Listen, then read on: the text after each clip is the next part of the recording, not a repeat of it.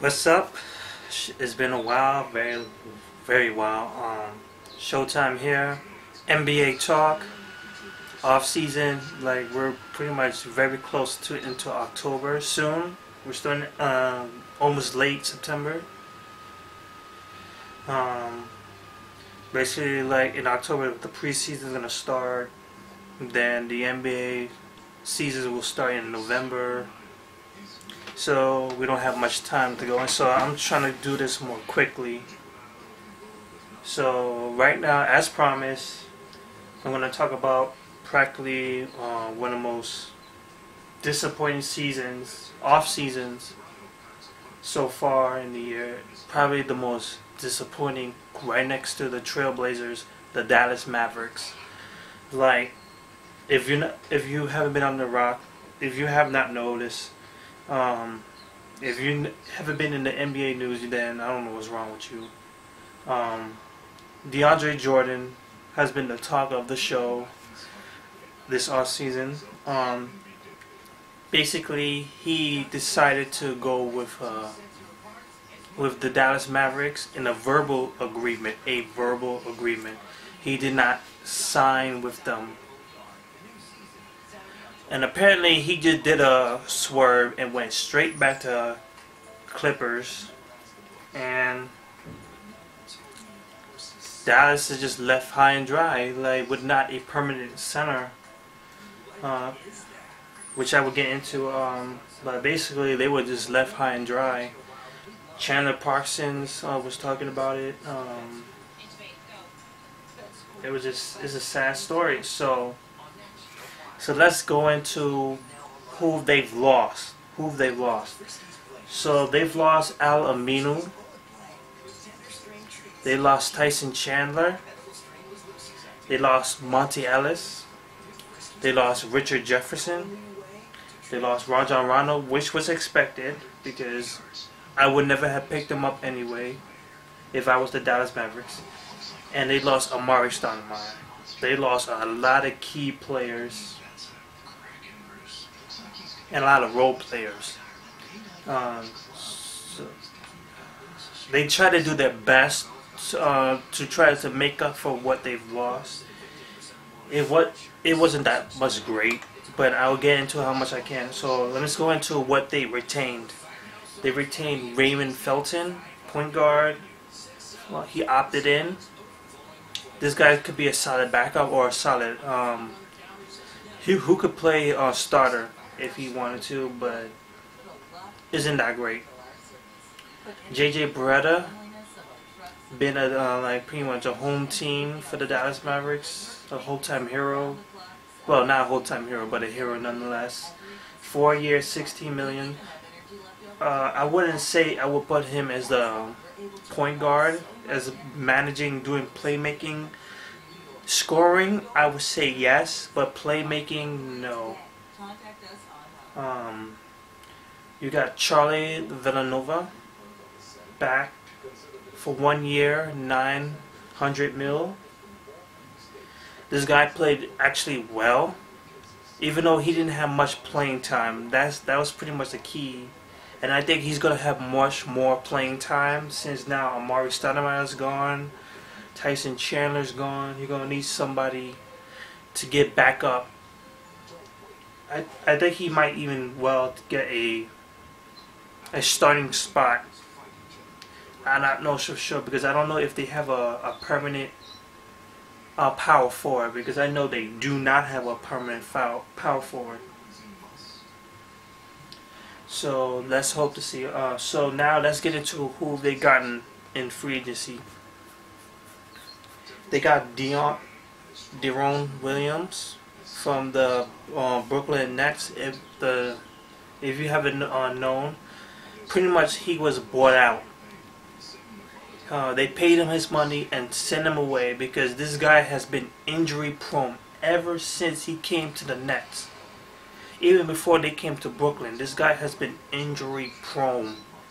Like, I don't think he ever had a full season ever, or a decent season where he has been healthy. His legs, especially, like, he's always getting hurt.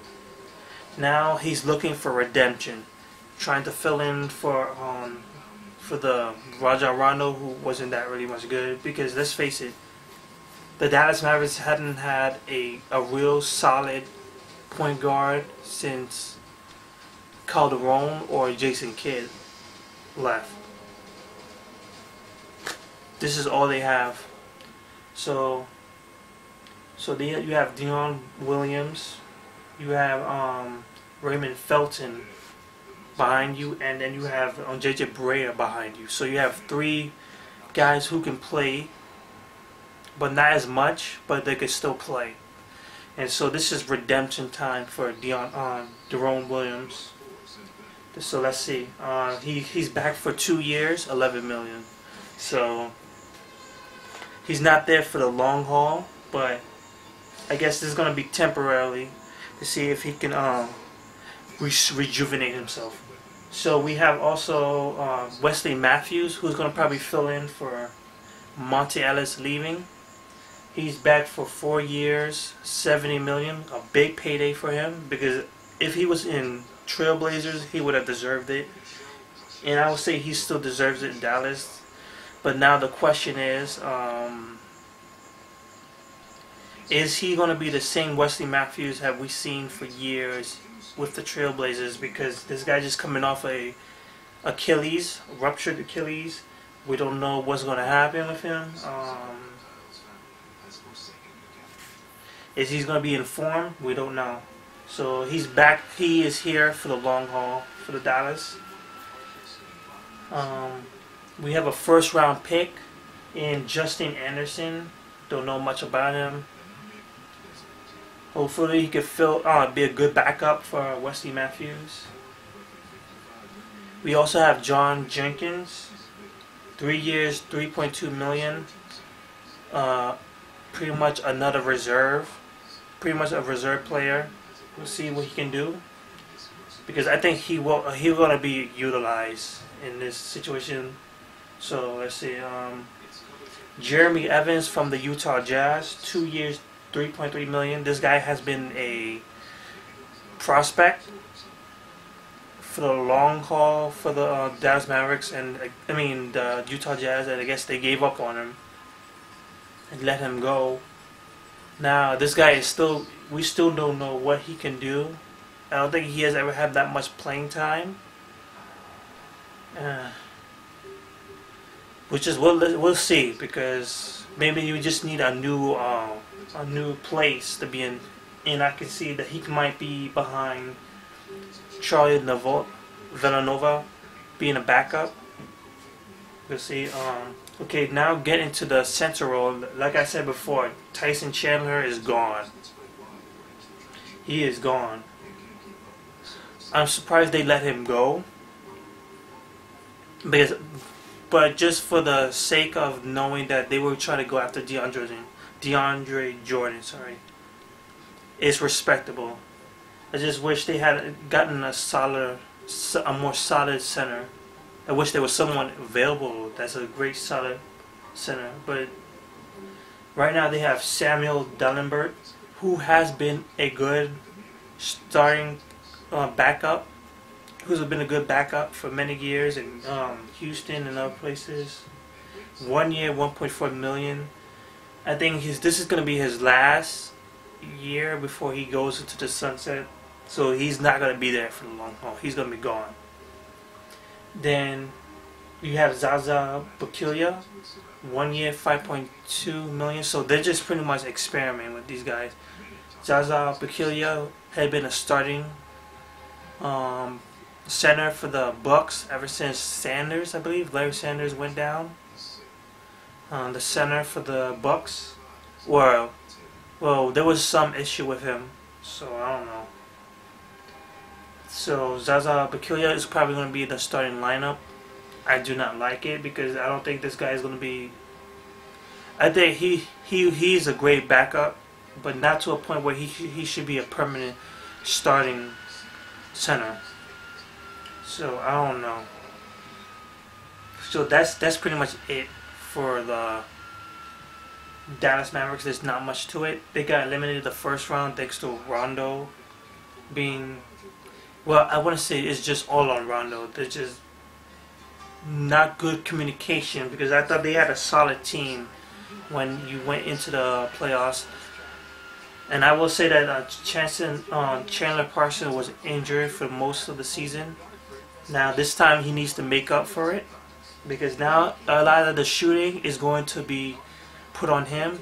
He and Nowitzki are going to be probably the main options for the Dallas Mavericks. So let's see. And that's pretty much it. You have Wesley Matthews. We don't know what condition he is in. If he's 100%, well, at least some percentage of him returning form, you have something there. You don't have that much solid centers. I think these are experiments. They're trying to look for a better center. I don't think they're gonna make the playoffs. I think they're gonna struggle to try to make the 8th spot. I would like to take that back. I wouldn't say they're not gonna make the playoffs, but it's gonna be a waste of time if they do, because they're gonna get demolished because they just do not have the personnel. They do not have the players to do so. They don't have a solid roster to going in. You have Deron Williams. We don't know what condition he's going to be in. Focusing is going off again. We have a couple of questionable players. Just the impact of the loss of so many players is great. Rondo, Monte Ellis, Otto Amino, Tyson Chandler, Richard Jefferson, Amari Stoudemire. So many people gone. This is probably one of the. They're gonna have a very hard time. And let's see. We don't even know how much Nowitzki has in the tank, and he played well last year. He's been healthy most of the year, so we don't know. We don't know. It's an untold future for the Dallas Mavericks. I hope well for them, because they have been a great franchise for years, for the past decade. A championship won finally for Dallas Mavericks. So we don't know. So that's pretty much it. Next up is going to be the Memphis Grizzlies. So check it out.